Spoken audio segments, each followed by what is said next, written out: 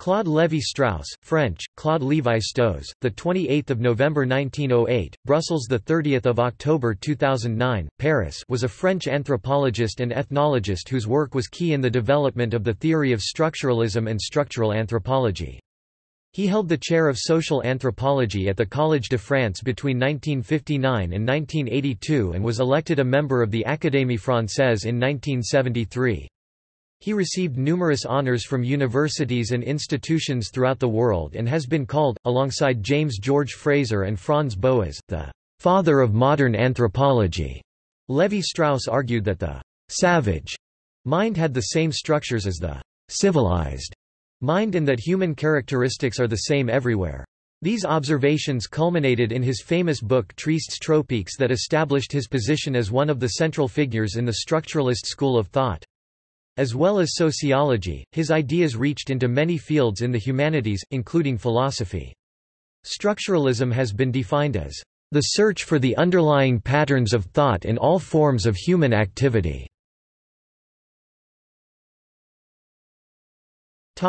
Biography. Early life, education, and career. Claude Lévi-Strauss was born to French Jewish parents who were living in Brussels at the time, where his father was working as a portrait painter. He grew up in Paris, living on a street of the upscale 16th arrondissement named after the artist Claude Lorraine, whose work he admired and later wrote about. During the First World War, he lived with his maternal grandfather, who was the rabbi of the Synagogue of Versailles. He attended the Lycée Janson de Sailly and the Lycée Condorcet. At the Sorbonne in Paris, Lévi-Strauss studied law and philosophy. He did not pursue his study of law, but passed the agrégation in philosophy in 1931. In 1935, after a few years of secondary school teaching, he took up a last-minute offer to be part of a French cultural mission to Brazil in which he would serve as a visiting professor of sociology at the University of São Paulo while his then-wife, Dina, served as a visiting professor of ethnology. The couple lived and did their anthropological work in Brazil from 1935 to 1939. During this time, while he was a visiting professor of sociology, Claude undertook his only ethnographic fieldwork. He accompanied Dina, a trained ethnographer in her own right, who was also a visiting professor at the University of São Paulo, where they conducted research forays into the Mato Grosso and the Amazon rainforest. They first studied the Guaycurú and Bororo Indian tribes, staying among them for a few days. In 1938, they returned for a second, more than half-year-long expedition to study the Nambiquara and Tupi-Coahibe societies. At this time, his wife suffered an eye infection that prevented her from completing the study, which he concluded. This experience cemented Lévi-Strauss's professional identity as an anthropologist. Edmund Leach suggests, from Lévi-Strauss's own accounts in Tristes Tropiques, that he could not have spent more than a few weeks in any one place and was never able to converse easily with any of his native informants in their native language, which is uncharacteristic of anthropological research methods of participatory interaction with subjects to gain a full understanding of a culture. In the 1980s, he suggested why he became vegetarian in pieces published in Italian daily newspaper La Repubblica and other publications anthologized in the posthumous book Nous sommes tous des cannibales 2013. A day will come when the thought that to feed themselves, men of the past raised and massacred living beings and complacently exposed their shredded flesh in displays shall no doubt inspire the same repulsion as that of the travelers of the 16th and 17th century facing cannibal meals of savage American primitives in America, Oceania or Africa. Claude Lévi-Strauss was an atheist. Expatriation. Lévi-Strauss returned to France in 1939 to take part in the war effort, and was assigned as a liaison agent to the Maginot Line. After the French capitulation in 1940, he was employed at a lycée in Montpellier, but then was dismissed under the Vichy racial laws. Lévi-Strauss's family, originally from Alsace, was of Jewish ancestry. By the same laws, he was denaturalized, stripped of French citizenship. Around that time, his first wife and he separated. She stayed behind and worked in the French resistance, while he managed to escape Vichy France by boat to Martinique, from where he was finally able to continue traveling. In 1941, he was offered a position at the New School for Social Research in New York City and granted admission to the United States.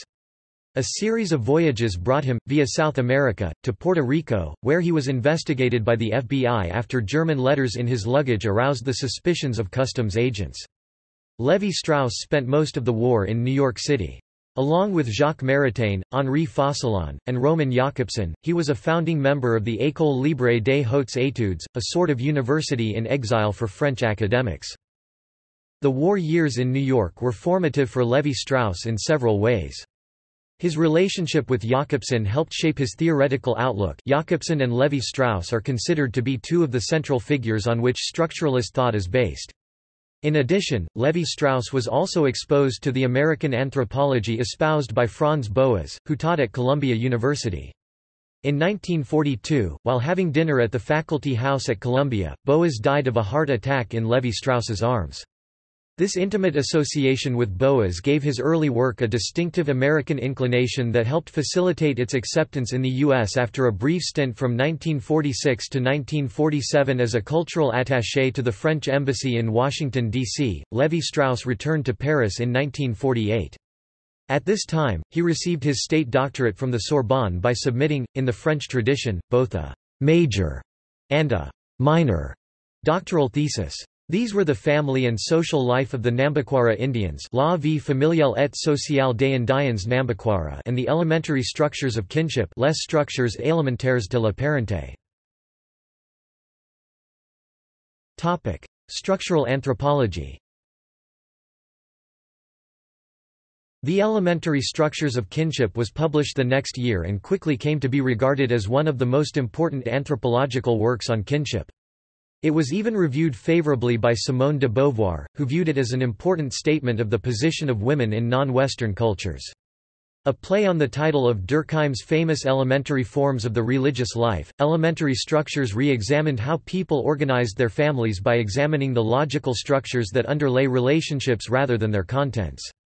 While British anthropologists such as Alfred Reginald Radcliffe Brown argued that kinship was based on descent from a common ancestor, Lévi-Strauss argued that kinship was based on the alliance between two families that formed when women from one group married men from another. Throughout the late 1940s and early 1950s, Lévi-Strauss continued to publish and experienced considerable professional success.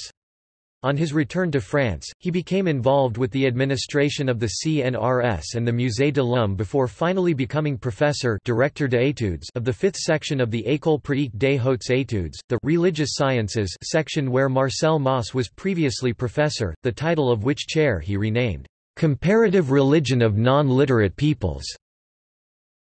While Lévi-Strauss was well known in academic circles, in 1955 he became one of France's best-known intellectuals by publishing Tristes tropiques in Paris that year by Plon and translated into English in 1973, published by Penguin.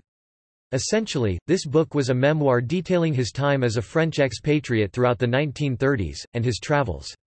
Lévi-Strauss combined exquisitely beautiful prose, dazzling philosophical meditation, and ethnographic analysis of the Amazonian peoples to produce a masterpiece.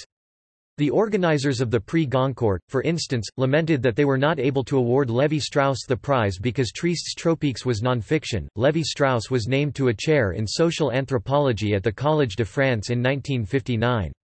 At roughly the same time he published Structural Anthropology, a collection of his essays which provided both examples and programmatic statements about structuralism.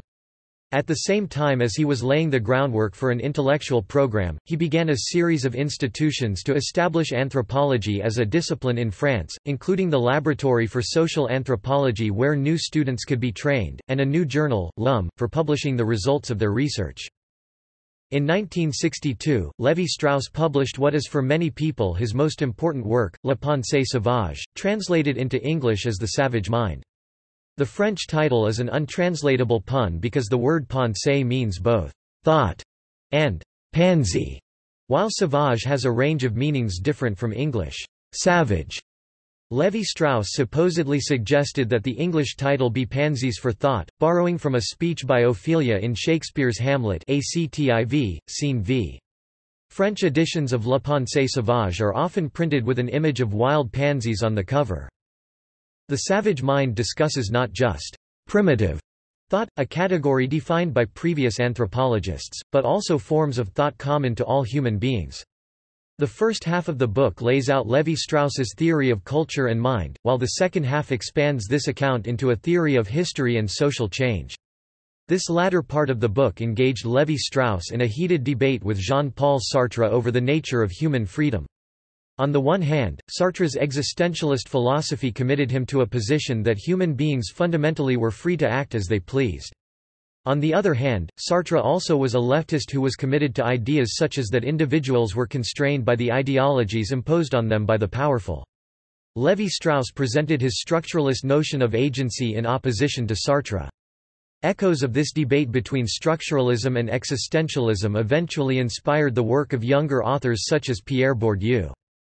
Now a worldwide celebrity, Lévi-Strauss spent the second half of the 1960s working on his master project, a 4-volume study called Mythologics. In it, he followed a single myth from the tip of South America and all of its variations from group to group north through Central America and eventually into the Arctic Circle, thus tracing the myth's cultural evolution from one end of the Western Hemisphere to the other. He accomplished this in a typically structuralist way, examining the underlying structure of relationships among the elements of the story rather than by focusing on the content of the story itself. While Pensée sauvage was a statement of Lévi-Strauss's big-picture theory, Mythologics was an extended, 4-volume example of analysis. Richly detailed and extremely long, it is less widely read than the much shorter and more accessible Pensée sauvage, despite its position as Lévi-Strauss's masterwork. Lévi-Strauss completed the final volume of Mythologics in 1971. On 14 May 1973, he was elected to the Académie Française, France's highest honor for a writer. He was a member of other notable academies worldwide, including the American Academy of Arts and Letters. In 1956, he became foreign member of the Royal Netherlands Academy of Arts and Sciences. He received the Erasmus Prize in 1973, the Meister Eckhart Prize for Philosophy in 2003, and several honorary doctorates from universities such as Oxford, Harvard, Yale, and Columbia. He also was the recipient of the Grand Croix de la Légion d'honneur, was a Commandeur de l'Ordre National du Mérite, and Commandeur des Arts et des Lettres. In 2005, he received the 17 Premi Internacional Catalunya Generalitat of Catalonia. After his retirement, he continued to publish occasional meditations on art, music, philosophy, and poetry. Later life and death. In 2008, he became the first member of the Académie Française to reach the age of 100 and one of the few living authors to have his works published in the Bibliothèque de la Pléiade. On the death of Maurice Drouin on 14 April 2009, he became the Dean of the Académie, its longest-serving member. He died on 30 October 2009, a few weeks before his 101st birthday. The death was announced 4 days later. French President Nicolas Sarkozy described him as one of the greatest ethnologists of all time. Bernard Kouchner, the French foreign minister, said Lévi-Strauss broke with an ethnocentric vision of history and humanity. At a time when we are trying to give meaning to globalization, to build a fairer and more humane world, I would like Claude Lévi-Strauss's universal echo to resonate more strongly. In a similar vein, a statement by Lévi-Strauss was broadcast on National Public Radio in the remembrance produced by All Things Considered on November 3, 2009. There is today a frightful disappearance of living species, be they plants or animals. And it's clear that the density of human beings has become so great, if I can say so, that they have begun to poison themselves. And the world in which I am finishing my existence is no longer a world that I like." The Daily Telegraph said in its obituary that Lévi-Strauss was one of the dominating post-war influences in French intellectual life and the leading exponent of structuralism in the social sciences. Permanent secretary of the Académie Française Hélène Carrère-Denkaus said, "He was a thinker, a philosopher. We will not find another like him." Theories. Summary.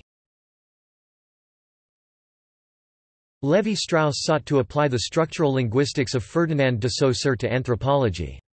At the time, the family was traditionally considered the fundamental object of analysis, but was seen primarily as a self-contained unit consisting of a husband, a wife, and their children. Nephews, cousins, aunts, uncles, and grandparents all were treated as secondary. Lévi-Strauss argued that, however, akin to Saussure's notion of linguistic value, families acquire determinate identities only through relations with one another.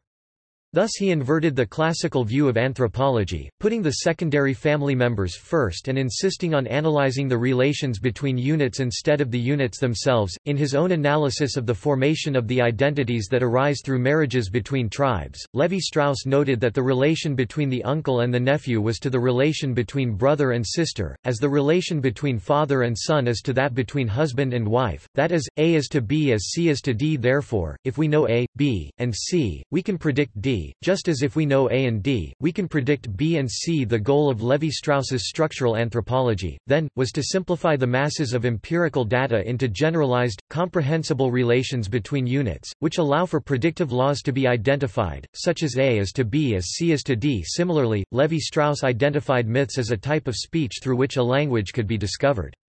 His work is a structuralist theory of mythology which attempted to explain how seemingly fantastical and arbitrary tales could be so similar across cultures. Because he believed there was not one authentic version of a myth, rather that they were all manifestations of the same language, he sought to find the fundamental units of myth, namely, the mytheme. Lévi-Strauss broke each of the versions of a myth down into a series of sentences, consisting of a relation between a function and a subject. Sentences with the same function were given the same number and bundled together.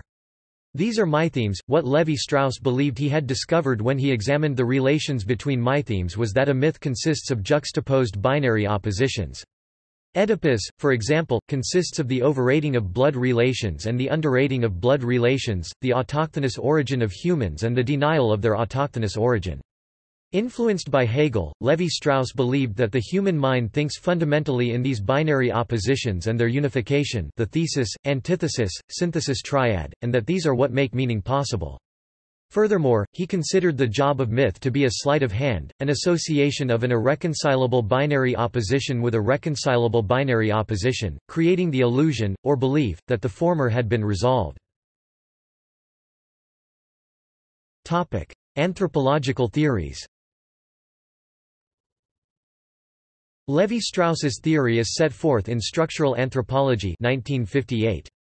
Briefly, he considers culture a system of symbolic communication, to be investigated with methods that others have used more narrowly in the discussion of novels, political speeches, sports, and movies. His reasoning makes best sense when contrasted against the background of an earlier generation's social theory. He wrote about this relationship for decades. A preference for functionalist explanations dominated the social sciences from the turn of the 20th century through the 1950s, which is to say that anthropologists and sociologists tried to state the purpose of a social act or institution. The existence of a thing was explained, if it fulfilled a function. The only strong alternative to that kind of analysis was historical explanation, accounting for the existence of a social fact by stating how it came to be. The idea of social function developed in two different ways, however.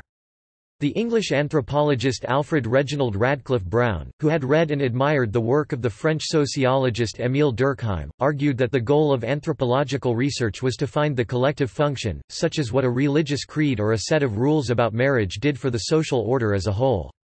Behind this approach was an old idea, the view that civilization developed through a series of phases from the primitive to the modern, everywhere in the same manner. All of the activities in a given kind of society would partake of the same character, some sort of internal logic would cause one level of culture to evolve into the next. On this view, a society can easily be thought of as an organism, the parts functioning together as do the parts of a body. In contrast, the more influential functionalism of Bronislaw Malinowski described the satisfaction of individual needs, what a person derived by participating in a custom. In the United States, where the shape of anthropology was set by the German-educated Franz Boas, the preference was for historical accounts. This approach had obvious problems, which Lévi-Strauss praises Boas for facing squarely. Historical information seldom is available for non-literate cultures. The anthropologist fills in with comparisons to other cultures and is forced to rely on theories that have no evidential basis. The old notion of universal stages of development or the claim that cultural resemblances are based on some unrecognized past contact between groups. Boas came to believe that no overall pattern in social development could be proven. For him, there was no single history, only histories. There are three broad choices involved in the divergence of these schools. Each had to decide what kind of evidence to use, whether to emphasize the particulars of a single culture or look for patterns underlying all societies, and what the source of any underlying patterns might be, the definition of a common humanity. Social scientists in all traditions relied on cross-cultural studies. It always was necessary to supplement information about a society with information about others. So some idea of a common human nature was implicit in each approach. The critical distinction, then, remained: does a social fact exist because it is functional for the social order, or because it is functional for the person? Do uniformities across cultures occur because of organizational needs that must be met everywhere, or because of the uniform needs of human personality? For Lévi-Strauss, the choice was for the demands of the social order. He had no difficulty bringing out the inconsistencies and triviality of individualistic accounts. Malinowski said, for example, that magic beliefs come into being when people need to feel a sense of control over events when the outcome was uncertain. In the Trobriand Islands, he found the proof of this claim in the rites surrounding abortions and weaving skirts. But in the same tribes, there is no magic attached to making clay pots, even though it is no more certain a business than weaving. So, the explanation is not consistent. Furthermore, these explanations tend to be used in an ad hoc, superficial way. One postulates a trait of personality when needed. But the accepted way of discussing organizational function didn't work either. Different societies might have institutions that were similar in many obvious ways and yet served different functions. Many tribal cultures divide the tribe into two groups and have elaborate rules about how the two groups may interact. But exactly what they may do, trade, intermarry, is different in different tribes. For that matter, so are the criteria for distinguishing the groups. Nor will it do to say that dividing in two is a universal need of organizations, because there are a lot of tribes that thrive without it. For Lévi-Strauss, the methods of linguistics became a model for all his earlier examinations of society. His analogies usually are from phonology, though also later from music, mathematics, chaos theory, cybernetics, and so on. A really scientific analysis must be real, simplifying, and explanatory, he writes. Phonemic analysis reveals features that are real, in the sense that users of the language can recognize and respond to them. At the same time, a phoneme is an abstraction from language, not a sound, but a category of sound defined by the way it is distinguished from other categories through rules unique to the language. The entire sound structure of a language may be generated from a relatively small number of rules. In the study of the kinship systems that first concerned him, this ideal of explanation allowed a comprehensive organization of data that partly had been ordered by other researchers. The overall goal was to find out why family relations differed among various South American cultures. The father might have great authority over the son in one group, for example, with the relationship rigidly restricted by taboos. In another group, the mother's brother would have that kind of relationship with the son, while the father's relationship was relaxed and playful. A number of partial patterns had been noted. Relations between the mother and father, for example, had some sort of reciprocity with those of father and son. If the mother had a dominant social status and was formal with the father, for example, then the father usually had close relations with the son. But these smaller patterns joined together in inconsistent ways. One possible way of finding a master order was to rate all the positions in a kinship system along several dimensions. For example, the father was older than the son, the father produced the son, the father had the same sex as the son, and so on. The matrilineal uncle was older and of the same sex, but did not produce the son, and so on. An exhaustive collection of such observations might cause an overall pattern to emerge. But for Lévi-Strauss, this kind of work was considered analytical in appearance only. It results in a chart that is far more difficult to understand than the original data and is based on arbitrary abstractions. Empirically, fathers are older than sons, but it is only the researcher who declares that this feature explains their relations. Furthermore, it doesn't explain anything. The explanation it offers is tautological. If age is crucial, then age explains a relationship. and it does not offer the possibility of inferring the origins of the structure. A proper solution to the puzzle is to find a basic unit of kinship which can explain all the variations. It is a cluster of 4 roles: brother, sister, father, son. These are the roles that must be involved in any society that has an incest taboo requiring a man to obtain a wife from some man outside his own hereditary line. A brother may give away his sister, for example, whose son might reciprocate in the next generation by allowing his own sister to marry exogamously. The underlying demand is a continued circulation of women to keep various clans peacefully related. Right or wrong, this solution displays the qualities of structural thinking. Even though Lévi-Strauss frequently speaks of treating culture as the product of the axioms and corollaries that underlie it, or the phonemic differences that constitute it, he is concerned with the objective data of field research. He notes that it is logically possible for a different atom of kinship structure to exist: sister, sister's brother, brother's wife, daughter, but there are no real-world examples of relationships that can be derived from that grouping.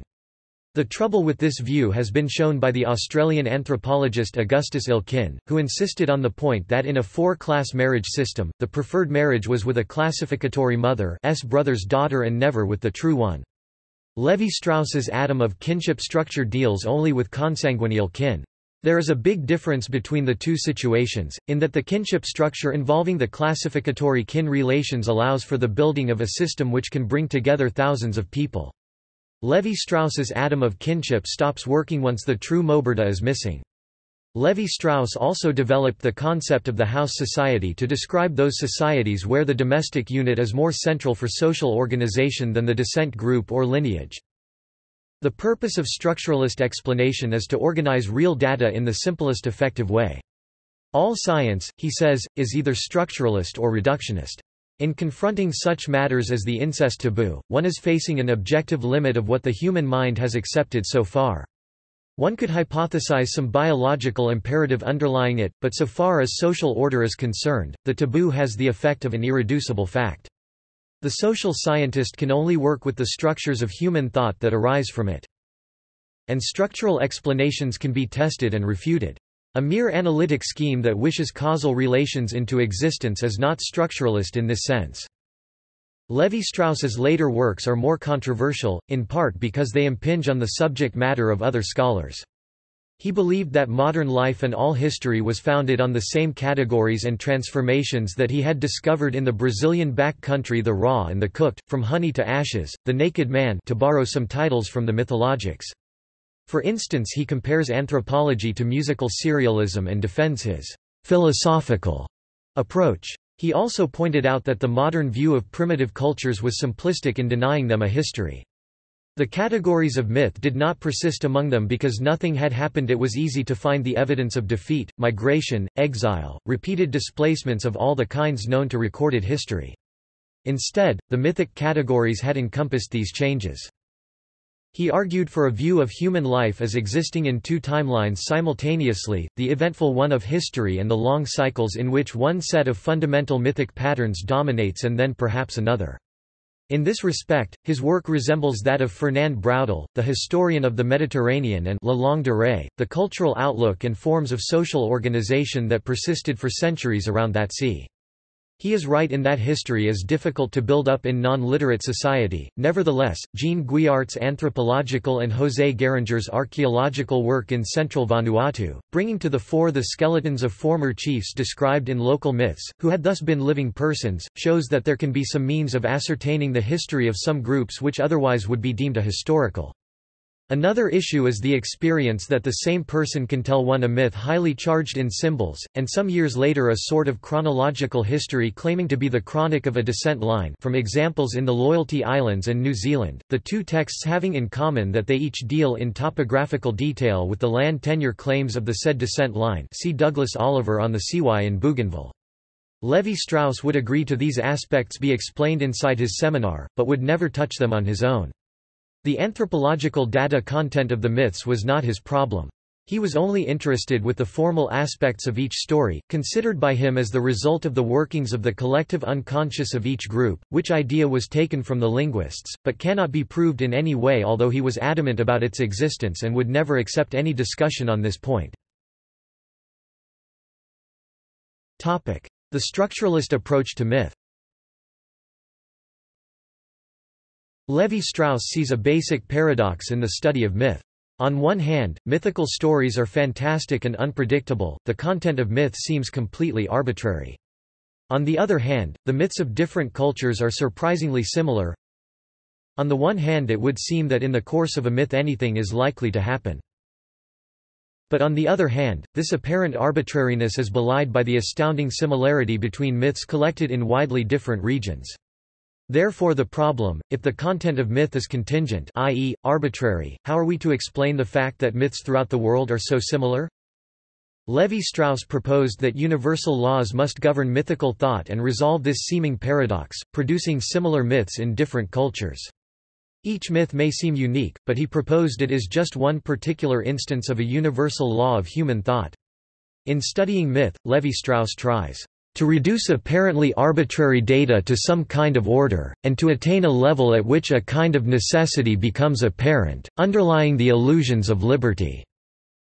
Laurie suggests that for Lévi-Strauss, operations embedded within animal myths provide opportunities to resolve collective problems of classification and hierarchy, marking lines between the inside and the outside, the law and its exceptions, those who belong and those who do not. According to Lévi-Strauss, mythical thought always progresses from the awareness of oppositions toward their resolution.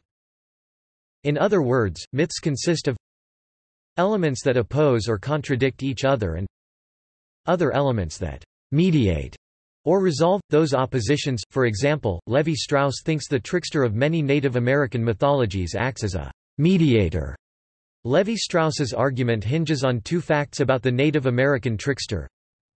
The trickster has a contradictory and unpredictable personality. The trickster is almost always a raven or a coyote. Lévi-Strauss argues that the raven and coyote mediate the opposition between life and death. The relationship between agriculture and hunting is analogous to the opposition between life and death. Agriculture is solely concerned with producing life, at least up until harvest time. Hunting is concerned with producing death. Furthermore, the relationship between herbivores and beasts of prey is analogous to the relationship between agriculture and hunting. Like agriculture, herbivores are concerned with plants; like hunting, beasts of prey are concerned with catching meat. Lévi-Strauss points out that the raven and coyote eat carrion and are therefore halfway between herbivores and beasts of prey. Like beasts of prey, they eat meat; like herbivores, they don't catch their food. Thus, he argues, "We have a mediating structure of the following type." By uniting herbivore traits with traits of beasts of prey, the raven and coyote somewhat reconcile herbivores and beasts of prey. In other words, they mediate the opposition between herbivores and beasts of prey. As we have seen, this opposition ultimately is analogous to the opposition between life and death. Therefore, the raven and coyote ultimately mediate the opposition between life and death. This, Lévi-Strauss believes, explains why the coyote and raven have a contradictory personality when they appear as the mythical trickster. The trickster is a mediator. Since his mediating function occupies a position halfway between two polar terms, he must retain something of that duality, namely an ambiguous and equivocal character. Because the raven and coyote reconcile profoundly opposed concepts, i.e., life and death, their own mythical personalities must reflect this duality or contradiction. In other words, they must have a contradictory, tricky personality. This theory about the structure of myth helps support Lévi-Strauss's more basic theory about human thought. According to this more basic theory, universal laws govern all areas of human thought. If it were possible to prove in this instance, too, that the apparent arbitrariness of the mind, its supposedly spontaneous flow of inspiration, and its seemingly uncontrolled inventiveness are ruled by laws operating at a deeper level. If the human mind appears determined even in the realm of mythology, a fortiori it must also be determined in all its spheres of activity. Out of all the products of culture, myths seem the most fantastic and unpredictable. Therefore, Lévi-Strauss claims, if even mythical thought obeys universal laws, then all human thought must obey universal laws. The savage mind, bricklayer and engineer. Lévi-Strauss developed the comparison of the bricklayer and engineer in The Savage Mind. Bricklayer has its origin in the Old French verb bricoler, which originally referred to extraneous movements in ball games, billiards, hunting, shooting and riding, but which today means do-it-yourself building or repairing things with the tools and materials on hand, puttering or tinkering as it were. In comparison to the true craftsman, whom Lévi-Strauss calls the engineer, the bricoler is adept at many tasks and at putting pre-existing things together in new ways, adapting his project to a finite stock of materials and tools. The engineer deals with projects in their entirety, conceiving and procuring all the necessary materials and tools to suit his project. The bricoler approximates the savage mind, and the engineer approximates the scientific mind. Lévi-Strauss says that the universe of the bricoler is closed, and he often is forced to make do with whatever is at hand, whereas the universe of the engineer is open in that he is able to create new tools and materials. But both live within a restrictive reality, and so the engineer is forced to consider the pre-existing set of theoretical and practical knowledge, of technical means, in a similar way to the bricoler. Criticism. Lévi-Strauss's theory on the origin of the trickster has been criticized on a number of points by anthropologists. Stanley Diamond notes that while the secular civilized often consider the concepts of life and death to be polar, primitive cultures often see them as aspects of a single condition, the condition of existence. Diamond remarks that Lévi-Strauss did not reach such a conclusion by inductive reasoning, but simply by working backwards from the evidence to the a priori mediated concepts of life and death, which he reached by assumption of a necessary progression from life to agriculture to herbivorous animals, and from death to warfare to beasts of prey. For that matter, the coyote is well known to hunt in addition to scavenging, and the raven also has been known to act as a bird of prey, in contrast to Lévi-Strauss's conception. Nor does that conception explain why a scavenger such as a bear would never appear as the trickster. Diamond further remarks that the trickster names raven and coyote, which Lévi-Strauss explains, can be arrived at with greater economy on the basis of, let us say, the cleverness of the animals involved, their ubiquity, elusiveness, capacity to make mischief, their undomesticated reflection of certain human traits. Finally, Lévi-Strauss's analysis does not appear to be capable of explaining why representations of the trickster in other areas of the world make use of such animals as the spider and mantis. Edmund Leach wrote that the outstanding characteristic of his writing, whether in French or English, is that it is difficult to understand. His sociological theories combine baffling complexity with overwhelming erudition. Some readers even suspect that they are being treated to a confidence trick. The sociologist Stanislav Andreski criticized Lévi-Strauss's work generally, arguing that his scholarship was often sloppy and moreover that much of his mystique and reputation stemmed from his threatening people with mathematics, a reference to Lévi-Strauss's use of quasi-algebraic equations to explain his ideas. The critic Camille Paglia dismissed Lévi-Strauss as overrated, commenting that, "When as a Yale graduate student I ransacked that great temple, Sterling Library, in search of paradigms for reintegrating literary criticism with history, I found literally nothing in Lévi-Strauss that I felt had scholarly solidity." Drawing on post-colonial approaches to anthropology, Timothy Laurie has suggested that Lévi-Strauss speaks from the vantage point of a state intent on securing knowledge for the purposes of, as he himself would often claim, salvaging local cultures.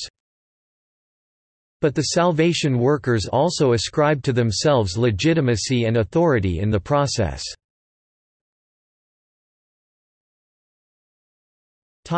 Honors. Works. Lévi-Strauss, Claude. Gratius Babeuf et le communisme, L'Eglantine, 1926. Lévi-Strauss, Claude. La vie familiale et sociale des Indiens Nambiquara, Paris, Société des Américanistes, 1948. Lévi-Strauss, Claude 1949, Needham, Rodney, ed., Les structures élémentaires de la parenté, The Elementary Structures of Kinship in French, J.H. Bell, J. R. von Sturmer, and Rodney Needham, translators 1969 ed., Traviston 1970 paperback Lévi-Strauss, Claude. Race et Histoire 1952, UNESCO, extract from Race and History in English, see also The Race Question, UNESCO, 1950. The Structural Study of Myth, Journal of American Folklore 1955, Lévi-Strauss, Claude. Tristes tropiques 1955, trans. John Whiteman and Doreen Whiteman, 1973, also translated as A World on the Wane. Lévi-Strauss, Claude. Anthropologie structurale 1958, Structural Anthropology, trans. Claire Jacobson and Brooke Grunfest Schoep, 1963, Lévi-Strauss, Claude.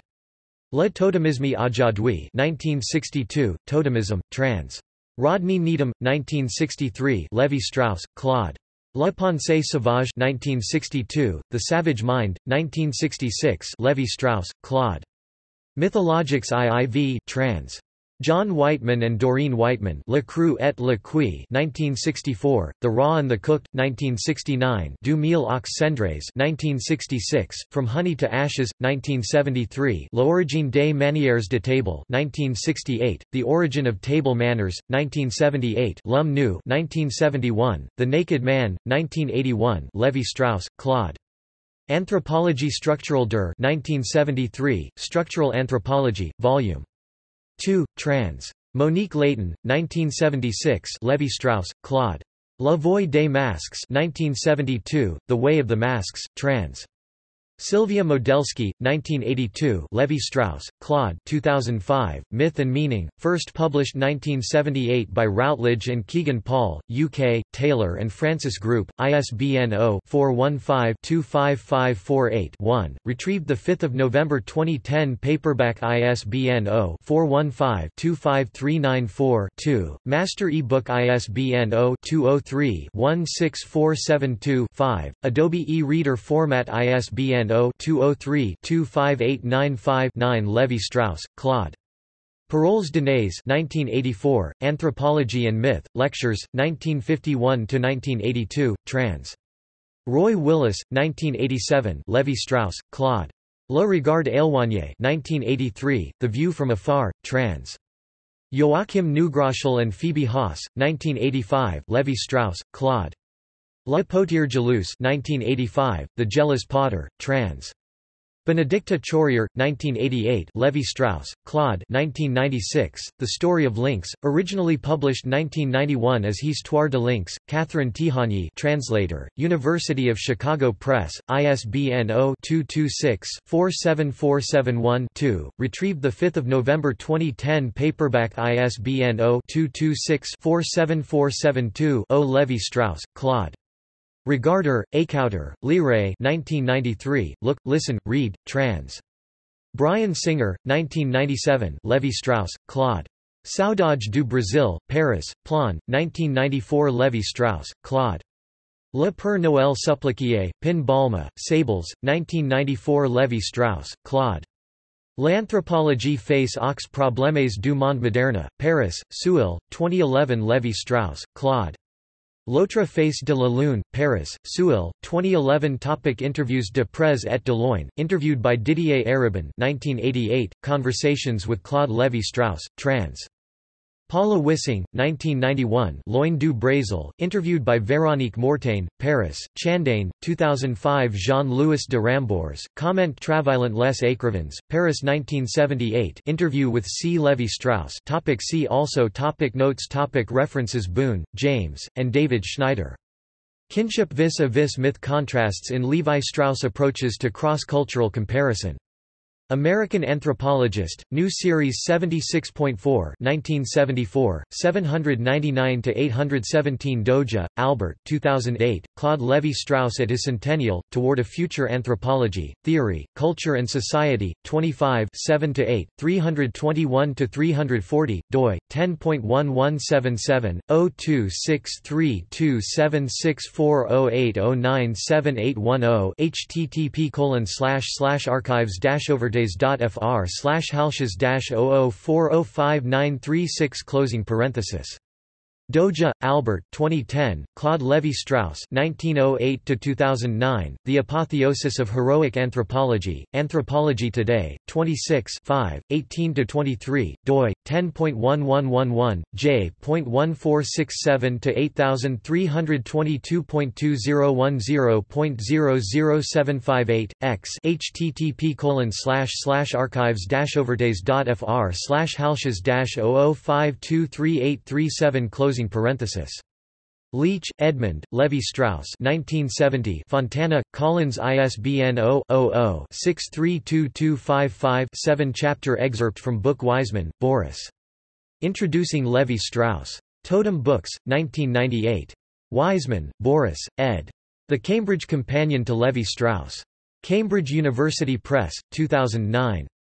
Further reading Hanoff, Marcel 1998, Claude Lévi-Strauss and the Making of Structural Anthropology, originally published 1991 as Claude Lévi-Strauss, translated by Baker, Mary, Minneapolis, Minnesota, University of Minnesota Press, ISBN 0-8166-2760-6, retrieved 5 November 2010 Pace, David 1983, Claude Lévi-Strauss, The Bearer of Ashes, Boston, Massachusetts and London, UK, Routledge and Keegan Paul, ISBN 0-7100-9297-0, retrieved 5 November 2010 Taylor, Mark Klein 1986, Beyond Explanation, Religious Dimensions in Cultural Anthropology, Macon, Georgia, Mercer University Press, ISBN 0-86554-165-5, retrieved 5 November 2010 Wilkin, Patrick 2011, Claude Lévi-Strauss, The Poet in the Laboratory, London, UK, Bloomsbury, ISBN 978-0-7475-8362-2, retrieved 20 November 2011 Topic External links What Lévi-Strauss owes to Amerindians film directed by Edson Matarezio Profile of Lévi-Strauss in the Nation Various excerpts from Structural Anthropology at Marxists.org Extract from Race and History 1952 See also The Race Question, 1950, UNESCO List of works by Claude Lévi-Strauss Strauss.html Overview, in the Johns Hopkins Guide to Literary Theory subscriber access only excerpts from La Pensée Sauvage Erlanger, Stephen the 28th of November 2008.